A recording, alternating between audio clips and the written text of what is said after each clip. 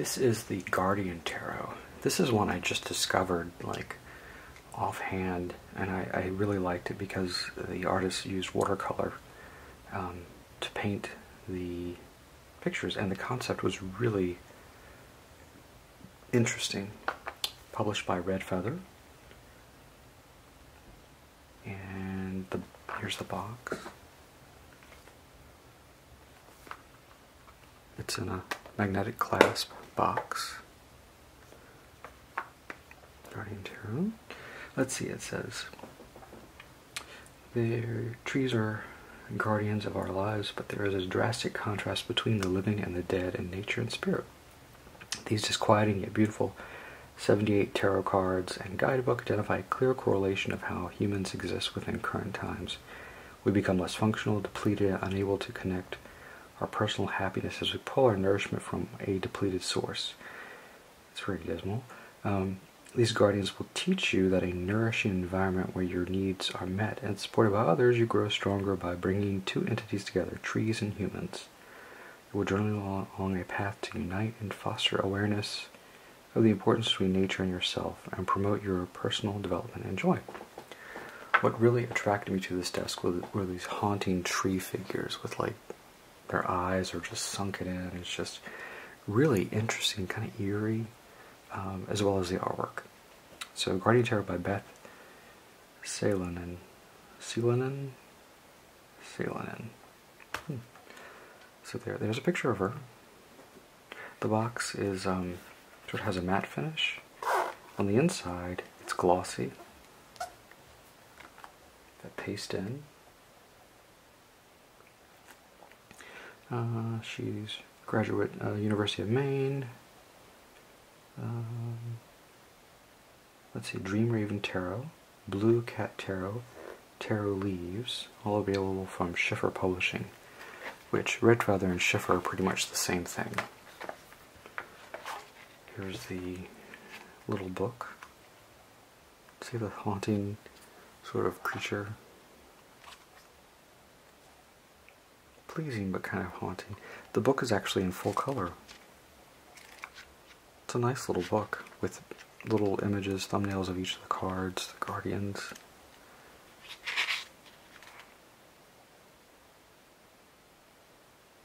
She says it originated from an experience in 2004 when her 4-year-old son, they were walking home, railroad track, he glanced over to see a tree standing in a small field.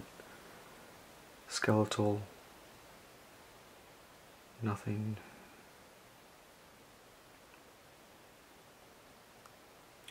Oh, the tree was dead. Our explanation happened to be on pollution, which led us to discussing where pollution came from.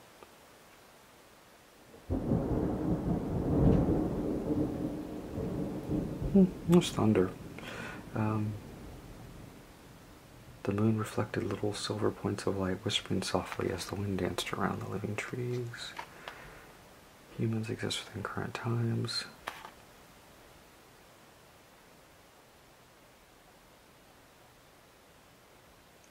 When we find ourselves in a nourishing environment where our needs are met and supported by those around us, we grow stronger. So that's the concept. Oh, now it's downpouring. I love Virginia weather. Okay, there's the inside of the box. It's like a deep blue, and we have these lovely purple, satiny, I don't know what those are called. They kind of keep it open in the little tab. So here is the back of the cards. It's this bluish, watery blue that is completely reversible.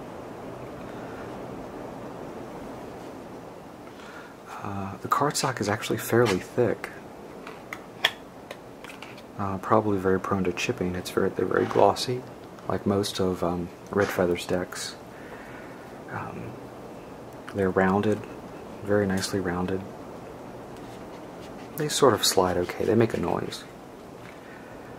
But let's look at it. Actually, the funny thing is, I just got this deck in the mail today. It came in. And I thought, I want to look at it, so I thought I'd look at it. I have not seen all the cards together, so we'll see how I react. So here we have the Fool. It's in a font down here, so these are borderless. You can see the watercolor paper. The Magician has a Ouija board and a pendulum. The High Priestess, sort of the woman figure Kundalini.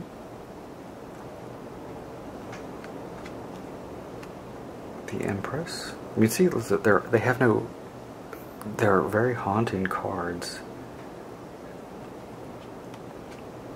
The Emperor. Fairly simplistic. The Hierophant.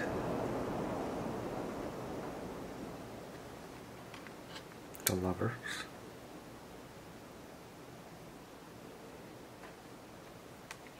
The Chariot.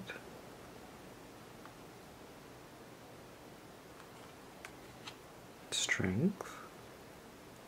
The cards are rather simplistic. I mean, this could probably be a moon card. There's really no defining thing other than the name attributed to it. The Hermit. Here we have two people, or two tree people, and an eagle with the Hermit. Wheel of Fortune. Here we have different scenarios: church, home, nature.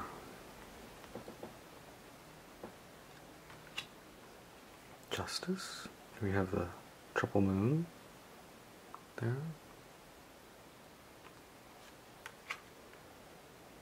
Suspend.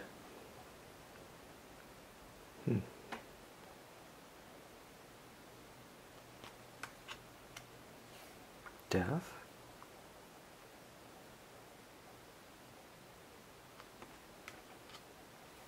Temperance. And these cards aren't numbered, which is kind of it's kind of odd. Devil. We have some like cherry blossom look. The Tower.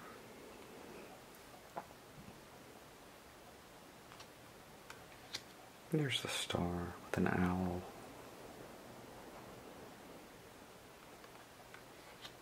The Moon. And we do have a wolf.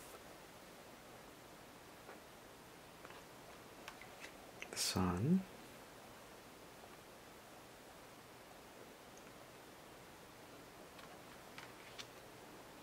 Judgment. Here we have a cemetery with human souls rising up.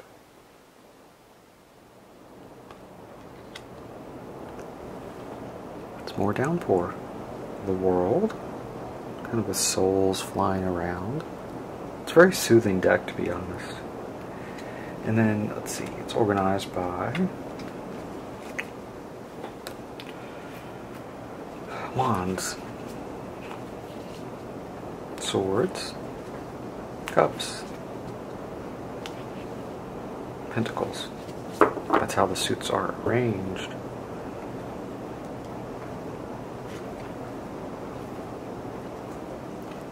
Ace of Wands.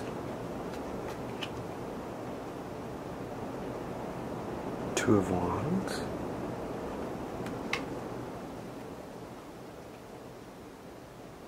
Three of Wands. Sort of spirit there. Four of Wands. Five of Wands. There's reflection there.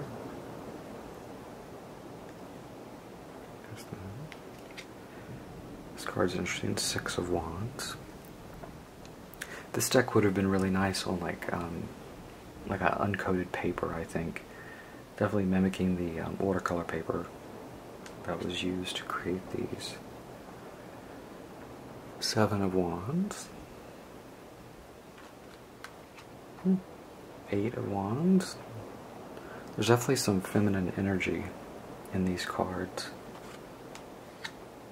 I mean, the artist is a mother, so I think it's really conveyed through these cards. Especially the use of the symbols, you know, the woman, the moon,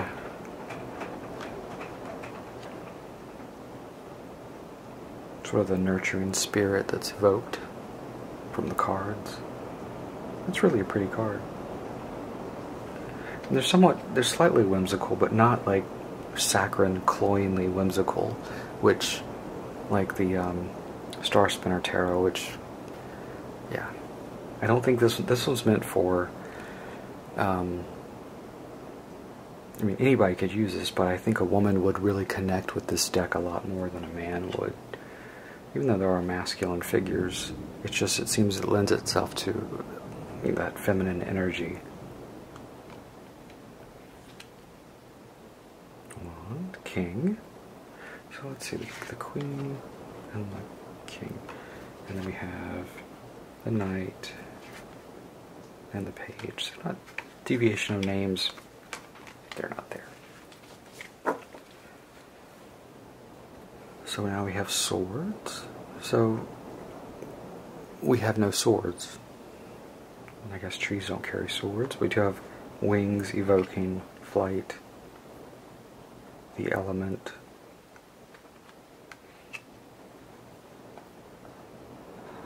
Yeah, so we do have some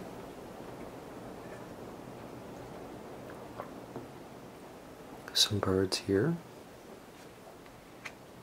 4 swords. Let's actually look at the quality of the print.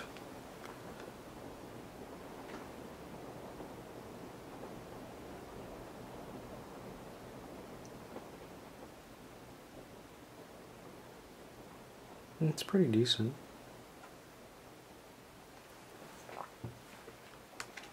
5 of swords.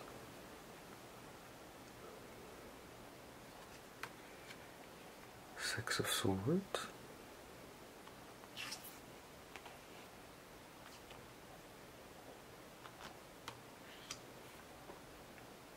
7 of swords. They're just so glossy. And these glossy cards are so chip prone.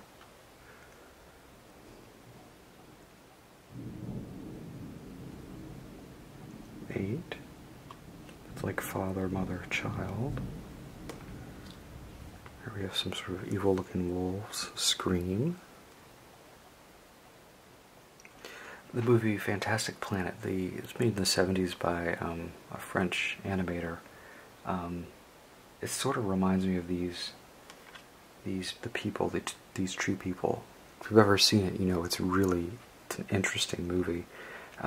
It's currently in print. You can buy it. I think Criterion released it on Blu-ray year before last or last year, and I had to get it. I remember watching it with my grandmother when I was little and being completely freaked out, and there's like cartoon nudity in it, and these aliens are keeping humans as pets.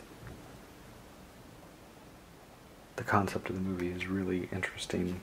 It makes you think a lot about like insects and how we keep pets and how we treat the humans revolt. These aliens, they like send their soul up to the moon to like dance around and mingle when they're sleeping, and the humans build a spaceship to go up there, and they start popping bubbles, which effectively kills the aliens, the blue aliens on the planet.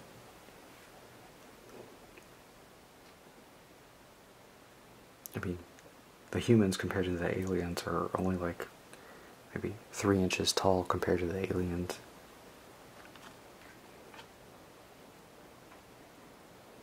And it mainly follows just one of the humans as he goes through being a pet. There's the Ace of Cups.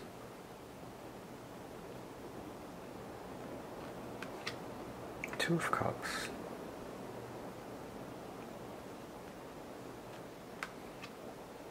Three of Cups.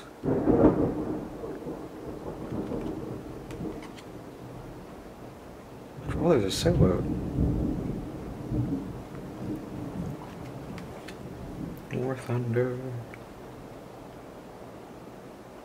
I mean, these people, they're staring at you. I mean, it's eerily, it's very interesting. Definitely the cards staring back at you.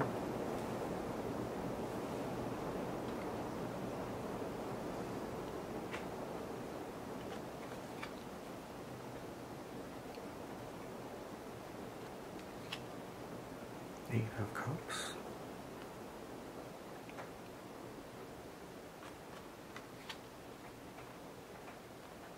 Nine of Cups, you have a lighthouse, you have church, you have different decisions. So there's the Christian church. Ten of Cups. Page of Cups, we have a lighthouse. Sunset. Oh, we have a human child. Eagle. There's a feather. A bison, a bear or something. I mean, if she's from Maine in the U.S., you're going to have lighthouses. It's the coast, and the sea, and also cliffs and forest. I've actually never been to Maine. Oh. Queen. Here we have a father with a little tree baby. Tree baby.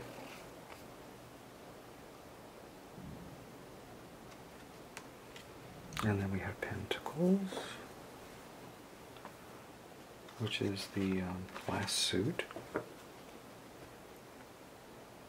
She's got some tattoos and a baby, a human hybrid tree baby. I think I know a woman that looks like that, her profile.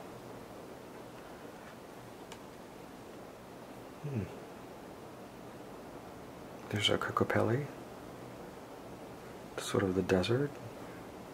So we have Earth, we're going through the Earth.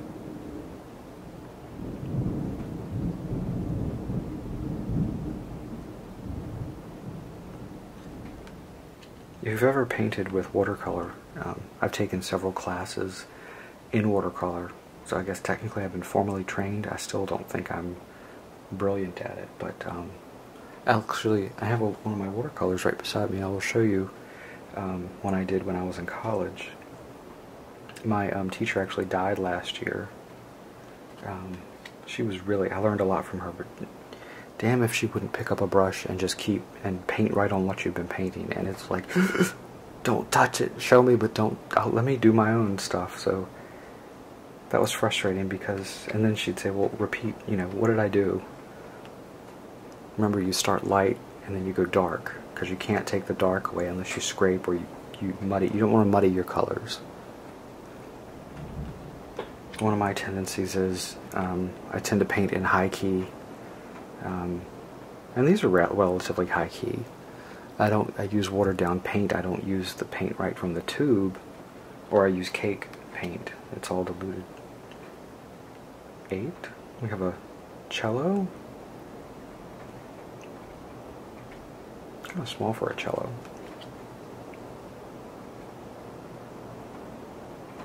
9 of Pentacles. At least these cards aren't stuck together like some cards. Ooh, there's a spirit. I like the sunflowers. There's a gazebo with like some sort of modified ankh on top. Page of Pentacles. Knight of Pentacles.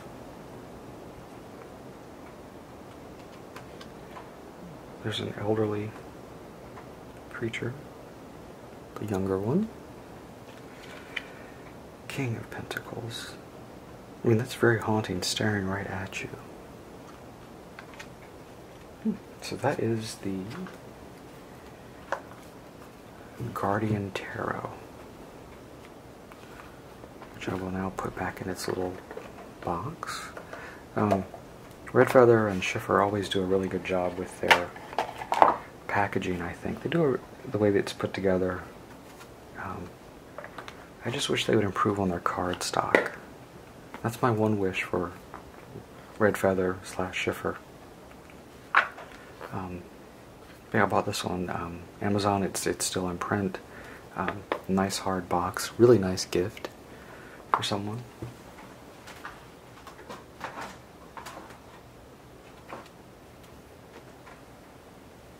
So here is one of my watercolors. I haven't hung it up yet.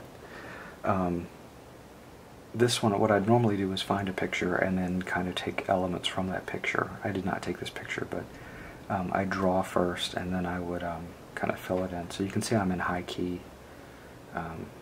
Colors aren't too dark. And then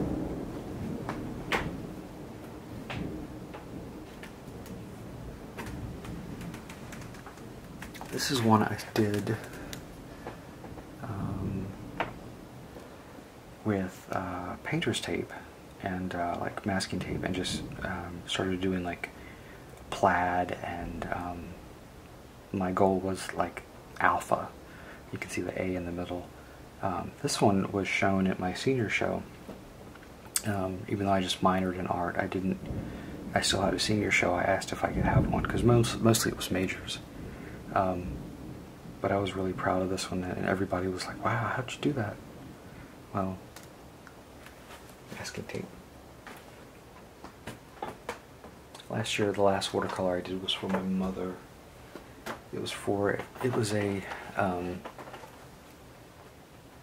since my mother grew up in the 60s, it was a makeup ad that was done in watercolor in the 60s, and I thought it was really done well, beautiful, and it reminded me of my mother, so I painted it for her for Christmas. And it was kind of cartoony, but that was the point. It wasn't very complicated. These are very good watercolors. I think she's very... I want to look at what else she's done, because it's interesting. So, trees, feminine energy, shiny cards, nice box. It's a good deck. I like it.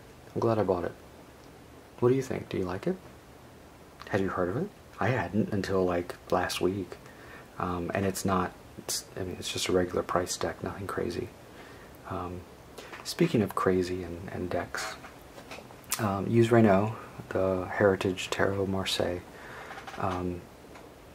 2 new decks came out last Saturday, and I have been able to find Tarot of the Imagination through ABE Books, and so I ordered it, and there was only 1 copy available. It's out of print.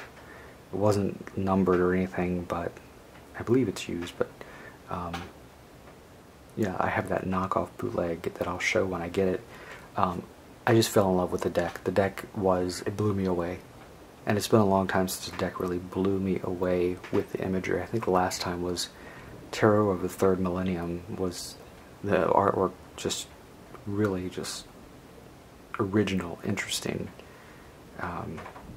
thoughtful. That one really blew me away. So Tarot of the Imagination out of print. I should be getting it maybe this coming week, hopefully. It's shipping here in the US, but I was so glad I was able to find it, because you can't find it anywhere. Anyway, that's my Guardian Tarot by Beth Seilonen. Seilonen. Yeah. Thanks for watching.